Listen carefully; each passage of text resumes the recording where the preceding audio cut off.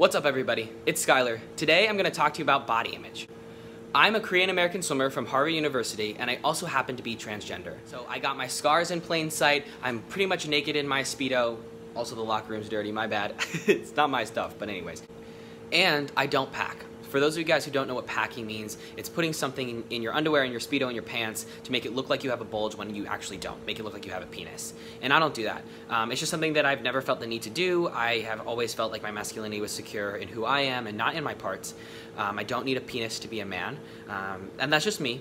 But I don't, and so I haven't packed, and it's just more obvious, I think, when I'm in a Speedo, right? When there's nothing there, and people are often like, well, then everybody's gonna know that you're trans because you don't have a penis, and people can tell. And the reality is, people don't usually register that as me being trans. They think, oh, that guy's small, or they don't notice. I think actually most people don't walk around staring at my junk, thinking, oh, like, does he have a penis, and trying to figure out what's in my pants. I'm sure that some people do, but you know what? Those are the weird people, and that's their problem, and it's not mine. My masculinity is secure in who I am and not in my parts. That said, I do know that it's something that people get really insecure about, and it's something that I still worry about sometimes. There are definitely days where, you know, I'll sit down like this and strategically place my hands to block the fact that I don't have that part, I don't have a bulge, but then I always catch myself and I think, no, Skylar, stop. You have worked too hard and too long to be exactly who you are and exactly where you are, and so I move my hand back here and I sit like this. And that's something that I've worked really hard to do, is to just be really secure in who I am without other people's validation, and even with the fear of other people. Because I think oftentimes, actually, it's my fear that stops me more so than anybody else's actual judgment of me. Because the reality, in how I see it, is people don't actually care a whole lot about what other people are doing. If they do, that's kind of their thing, but for the most part, people are pretty egocentric, and they walk around their lives with them being the center of their world. And whether or not I have a penis or what's in my pants when I'm getting in the pool, on the pool deck, is really not particularly relevant to them. On the pool deck, or really ever, but specifically on the pool deck. And I think that we often think that everybody's out to get us, and they think that everybody's gonna think that we're trans and have some sort of judgment about it. And sure, there are people like that. But I think for the most part, people don't think about it. And then people are like, okay, well, you know, forget the packing thing, fine, people think that you're small, what about your scars? Doesn't that give you away?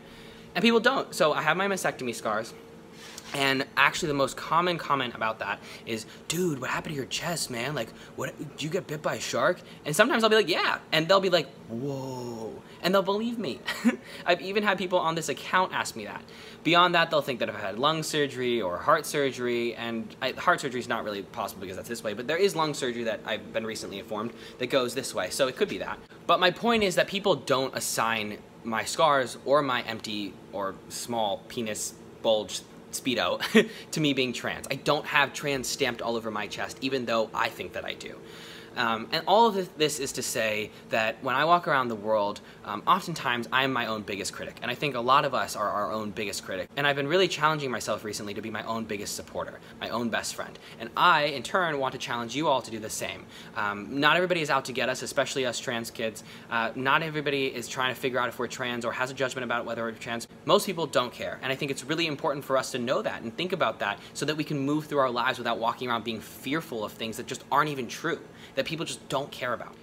Obviously, this isn't to say that there are no hateful people, like those people do exist, but it's more to say that most people when you walk around the world are not out to get you, and I think it's really important to sort of remember that and try to take away some of that fear, while still being safe and conscientious of what's going on around you, of course. Either way, I challenge you to stand up tall in exactly who you are, whether that be in a Speedo on the pool deck, or maybe it's your soccer uniform, your basketball uniform on the field, on the court, in a dress at work, in a suit at work, or just in your sweatpants at home. Stand up tall, be proud of who you are, and learn how to be your own best friend. Okay, rant is over now. I hope you enjoyed it. I hope you have a fantastic day and fantastic rest of your summer.